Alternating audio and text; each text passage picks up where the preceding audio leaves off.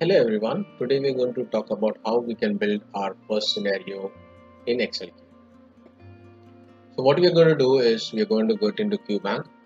You're going to enter the username and the password. Click on sign in button. Verify the funds transfer link and then log out. Okay, so how do we do that using ACCELQ? So go into the navigator and then click on scenarios. So let's create a first scenario which is going to be verify login into QBank. Okay, you can give in any description. For now I'm doing demo, and then you say save and continue. Now you're going to add your first step, which is going to be invoking the browser. You click on this drop down, you say invoke browser, which is a system step. Specify the URL you want to invoke, and once you invoke this browser, you're going to land on the login page. So we say the name of the page that it will lead us to is the QB login page.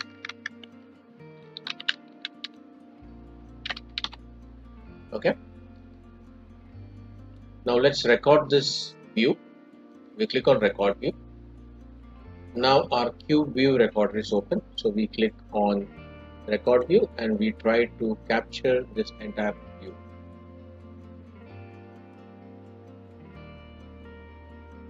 So once the view is recorded and the elements are captured, now you can see 161 elements captured. You click on add view and say save and done. So now your view has been added. So you say done and then you say add step. Okay, so now you have gone into the QB login page. Now you need to enter the login credentials. So you can say enter the, or you can simply say login into QBank. Okay, this is going to be a new step. And the moment you log in into QBank, what is going to happen is you're going to sign in and you're going to land on the QB homepage. Okay, so we say here we're going to land on the QB homepage. Okay, this is going to be a new context. We say add step. Now that we are on the QB homepage, we're going to verify the funds transfer link. So we say here we're going to verify the funds transfer link. Okay, and the moment this is done, we are going to be still on the QB homepage. So we say QB homepage. Now after the funds transfer is done, verifying the funds transfer, what we are going to do is we are going to log out. Okay, so we want to log out. So what you do here is you specify the step, which is going to be log out of QBank. Okay, and this is going to be your new action. Say log out of QBank, and now your context once you log out is you're going to come back into the landing page, right, or the login page when you log out. So you say here QB login page is the page I will land into when I log out. So click on add step and then say escape. So you're done.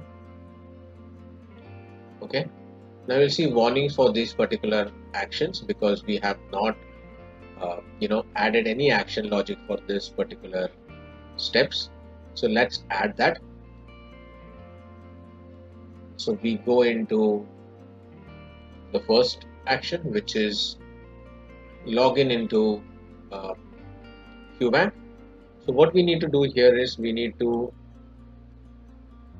specify and enter the username. So we click on this particular area, we right click and we say enter text in web element. We type the text. It's a user web input. So we say okay. It's identified by ID automatically by the AI. So you say save. Now your object is added. Now the next object we want to add as a password, we want to enter encrypted text. So it auto suggests you what needs to be done on that particular field. So we enter the password and then we specify the name of the object. In our case, it's going to be password web info. And then we say OK. Now it's identified the object using the unique attribute, which is password, which is a unique match. So we say save. Okay. The next thing is you want to sign in. So you click on the sign in button, which is a sign in web button. Now you select the attribute how to uniquely identify this. Say we say you want to identify it based on text, date, and we say save. So now we have signed in. Now what we need to do is we want to, once signed in, we want to verify the funds transfer page, which is funds transfer link is present or not. Okay, so what we do here is we go here in the verify funds transfer link. Now you see here there are 0 views, so we actually need to capture this view. So to capture a view, you can click on capture new view option and select the URL which is open and we want to capture. So in our case, we want to capture this particular account summary or home page. So we stay here and say start. Then we record the view. We wait for everything to be captured. Okay, it's captured 235 elements. We say add view. We say save and done. Now the view has been captured. Okay. Now what we need to do is we need to specify or verify the funds transfer link. So we click here. We look for suggestions, and there it is, which is verify if the web element exists. So we use this particular method. We say OK, and now it's captured the unique attribute. So we say save. Now this particular action is completed. Now we want to log out of QBank. The view has already been captured. So we click on the logout button and we get suggestions. We want to click on the logout element. So we do that and we say OK. And then we say save. So now all our logic for this particular scenario is completed. Let's add the synchronization for each of our views that we have captured. So go into context. You'll see this warning here, the synchronization is not defined. So let's define that. So synchronization is basically waiting for the element to be present when you're loading your page.